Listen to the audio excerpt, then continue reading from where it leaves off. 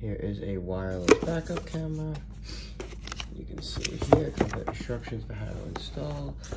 Which will come with real pictures of the items, not little drawings, so that's always nice. If you're not sure how to install this, do contact a professional to make sure it's done correctly.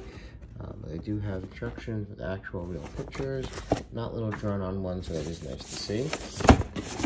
This is here, I'm guessing we have our screen.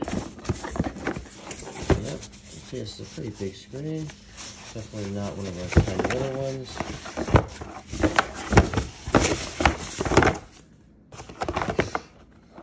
So screen, got some power and modes. Obviously it's not going to power up right now because it's not attached to anything.